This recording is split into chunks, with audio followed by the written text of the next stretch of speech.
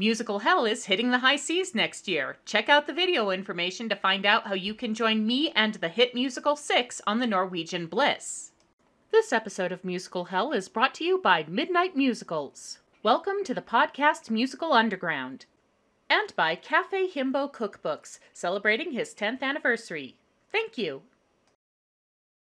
Ah, Disney, my old frenemy, we meet again. It seems like only a month ago you were in my court answering for your mediocre teen romances with poorly thought-out metaphors, and yet you return to face more charges of musical malfeasance. I suppose given the breadth of your media empire, it is inevitable that some of your offerings would be less than stellar.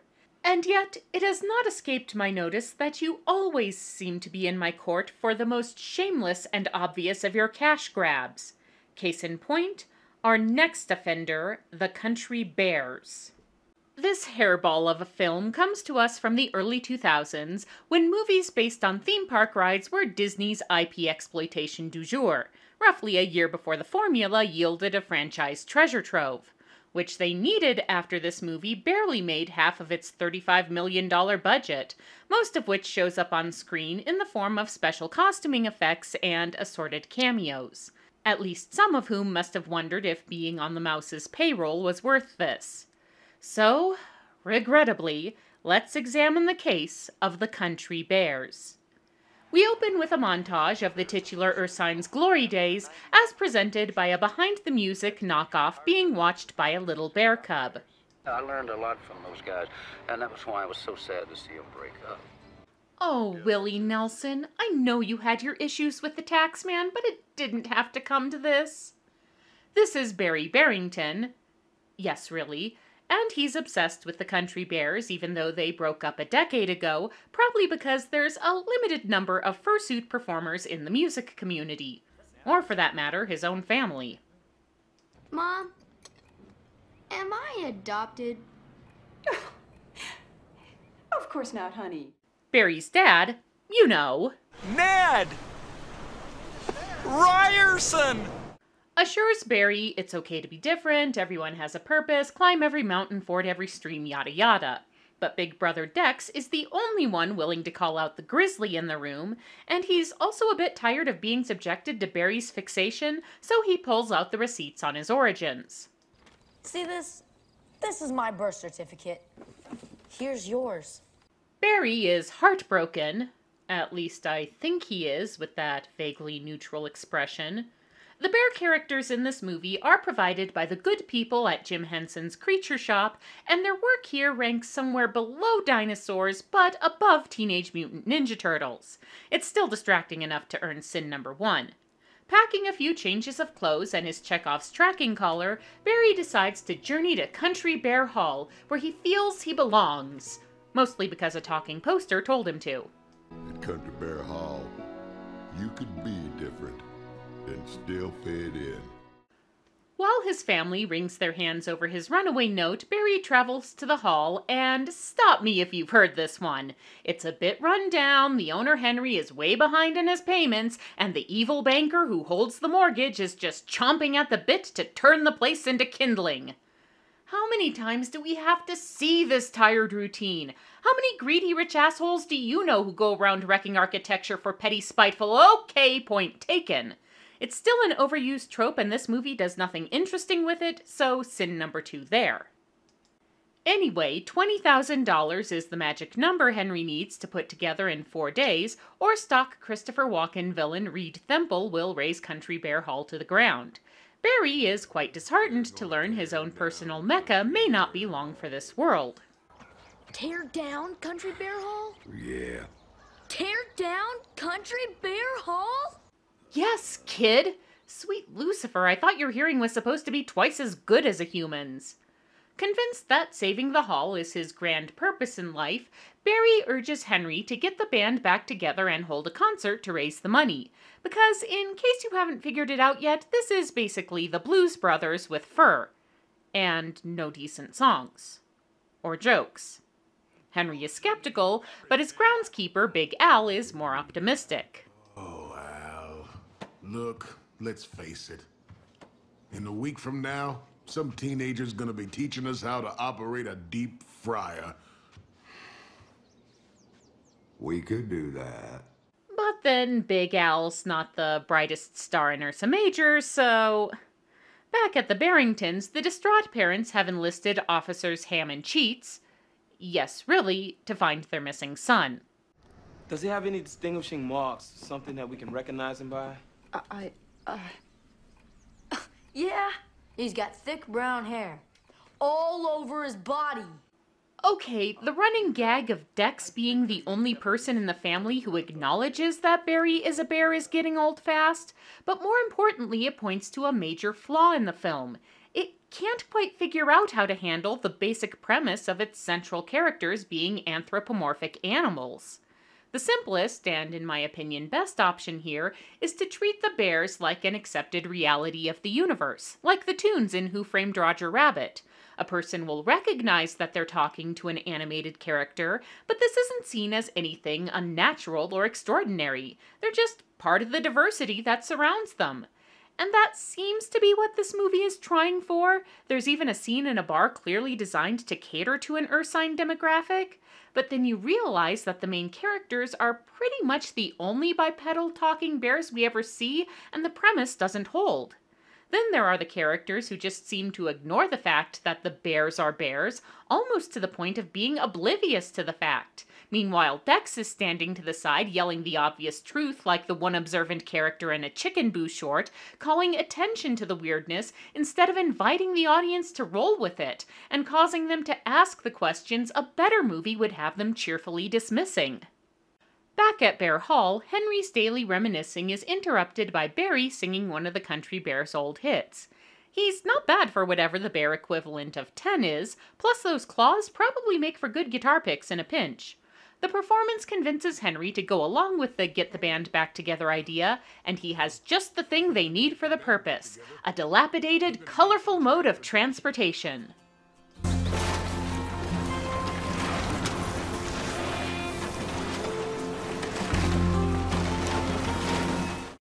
The bus comes complete with Rhodey, the band's former drummer and the human of the group. His one personality trait is that he has a pet chicken, which is even less of a trait than it sounds like. Leaving Big Al behind to tidy the place up, the three travel by undercranked montage to pick up the first band member, Fred, who is working security on a music video set. Sorry, gotta be part of the video shoot. I kind of am the video shoot. Oh, Crystal, hey, sorry. Like every cameo artist in this movie, Crystal is a big fan of the Bears and invites Fred to jam with them on her random music video.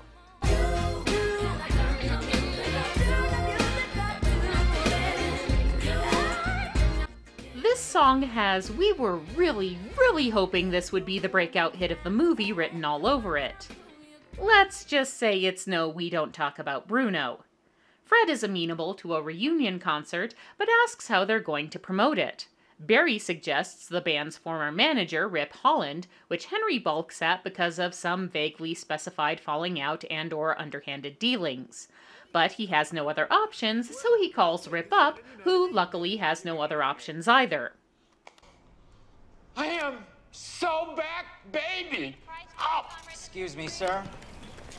This is the last time I'm going to tell you, you're going to have to leave the store.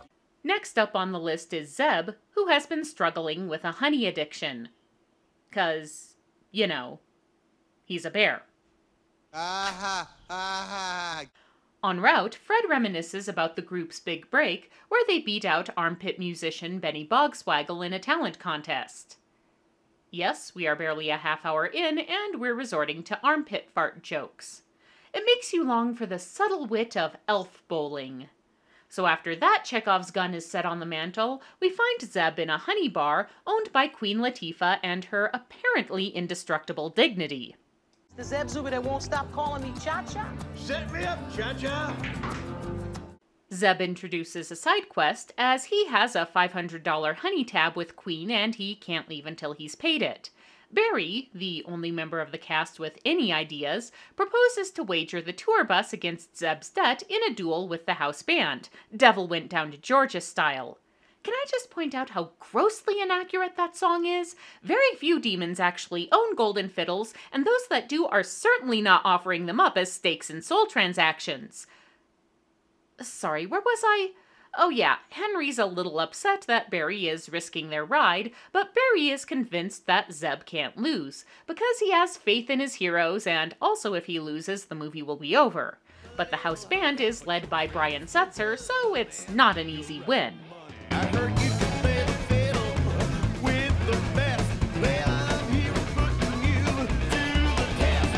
Although the Disney Channel original movie rap battle level of the lyrics is an easy sin number 4. Despite a screechy start, Zeb wins the duel and the bet, so while they celebrate, the movie checks in with the supporting characters. Reed is amusing himself by destroying models of Country Bear Hall and indulging in a little trademark Christopher Walken scenery chewing. Oh no! Country Bear Hall has been crushed! And Ham and Cheats show up at the actual hall asking about Barry's whereabouts. Where is he? Henry took him. Henry took him? In the bus. Being police officers, the two automatically assume the worst about a marginalized population and conclude Barry has been kidnapped. Meanwhile, the road trip moves on to Tennessee. The character, not the state, who is a marriage counselor, although not a very good one, as he's still heartbroken over his failed relationship with the band's keyboardist Trixie. Took off with some rich millionaire real estate guy. A panda. What's with the pandas? They get everything.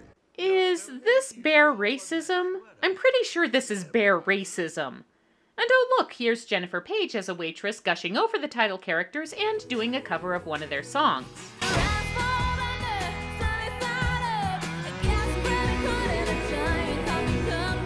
This is the point where the cameo performances start to get really tiresome. Again, this movie clearly wants to be the Blues Brothers for the family demographic, but instead of Aretha Franklin singing Think, we have someone you may remember from 20 years ago doing this.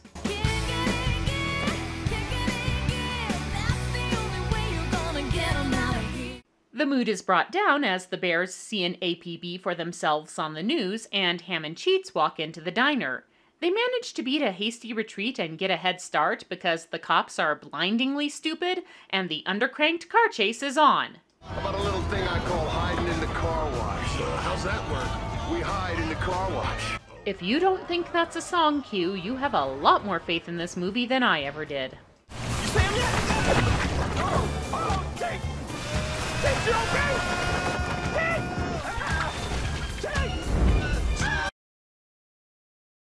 So, after we have a good laugh over the cops getting a scalding hot wax, our protagonists pull up to a roadside hotel where, conveniently, Trixie is the resident lounge act. And it turns out whatever issues she and Tennessee had are easily solved by a Bonnie Raitt and Don Henley duet by proxy. Can love stand the test of time that surrounds us? Moments that astound us. Well, at least someone is enjoying the show, even if it is in a winking, hey, let's compliment our own performances manner. The last member of the group to be rounded up is Ted, which may be tricky as he is steadfastly refusing Henry's calls. So they pull up to Ted's address, where it appears he's doing so all right for himself that Elton John is doing his gardening. Ted Betterhead? He's an old friend of mine. Is he here? No, he's not here. He's probably still at the country club at the wedding. Elton's directions are vague enough that you can probably see this bait and switch coming, but we still have to sit through Ted posturing about how he refuses to look backward, and this whole exercise seems kinda pathetic. No arguments, and tossing them out before his brother Fred and Ted are brothers, by the way, goes to confront him and discovers the truth. It's not unusual to have fun with anyone. Despite having his pretense of success shattered, Ted still refuses to go along with Fred, so Fred falls back on Plan B, physical assault. Ted takes being knocked out and abducted surprisingly well, but he's still not on board with this get the band back together thing, especially since he's the only one who realizes there's no real plan beyond get the band back together.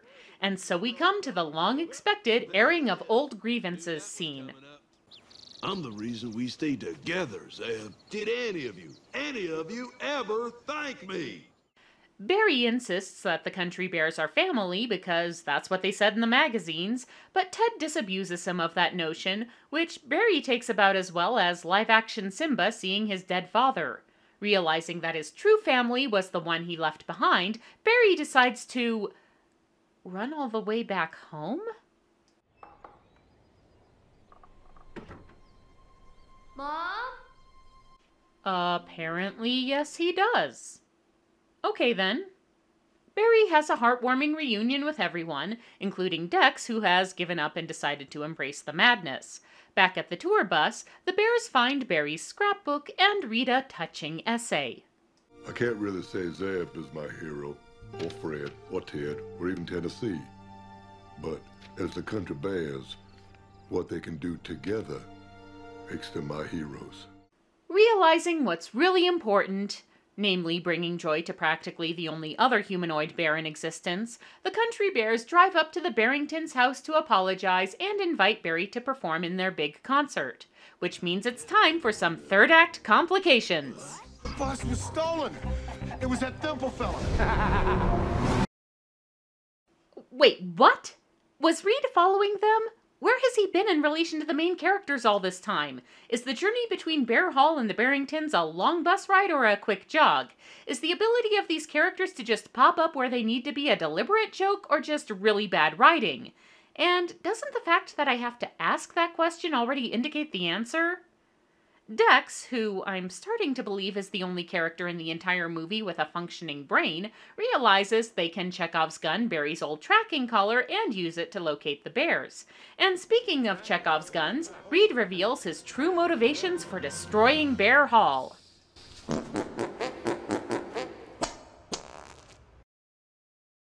For those of you who thought Captain Hook was the low point of Christopher Walken's career, all I can say is I'm as surprised as you are.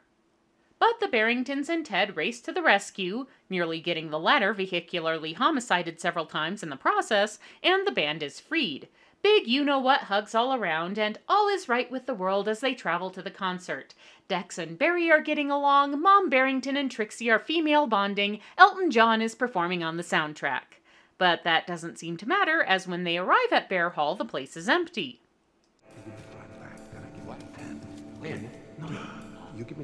So yeah, Rip. Remember him? Got bought out by Reed/Benny, so the concert never got promoted. But that doesn't seem to matter, as Big Al reveals he just rerouted the traffic around to the other side of the hall so that they wouldn't park on his lawn. Al is very protective of his lawn, trust me, it's been an entire thing this whole movie.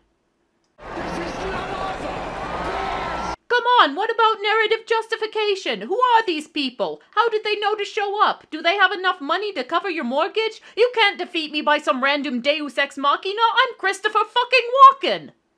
But so it is. The hall is saved, Barry is an official country bear now, and it's time for the big finale number.